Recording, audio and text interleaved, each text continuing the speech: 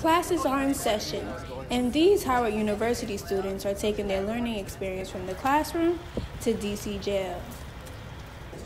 Howard University's Department of Sociology and Criminology, along with DC Department of Corrections, joined together to give students a one-of-a-kind panel experience. The two-part panel called Inside Out, a conversation and panel about prison reform with the incarcerated, curated by Dr. Bahiyyah Muhammad, had a distinguished panel which included Nick Cannon, Yandy Smith, Tamika Mallory, Jamila T. Davis, and my son. With her Inside Out program, Dr. Muhammad has been bridging the gap between students and incarcerated persons since 2007.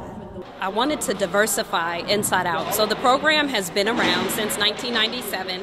It was created at Temple University by a woman of the name of Lori Pompa. And one of the things that I identified in 2007, which is a decade or so ago when I took the training, that there were not a lot of black female instructors or black male instructors. And so I really wanted to come to an HBCU specifically to diversify the model, to allow for those individuals that are closest to that community to help being of service to that community through truth and service.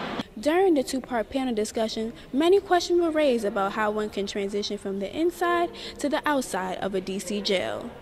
I'm about to be a returning citizen out in society, and we all need funding. Like, we going home, we starting over, we want to feel normal. Programs like Inside Out help give a voice to inmates like Mama Lou Stewart, who is in DC jail to work on reducing his 66 to life sentence. I think it's imperative that panels like this visit the jails because a lot of time our voices are silenced. The panel opened the mind of the students and gave them a new perspective of the jail community. So the panel was very insightful. I really enjoyed the discussion between the residents as well as the Howard University students.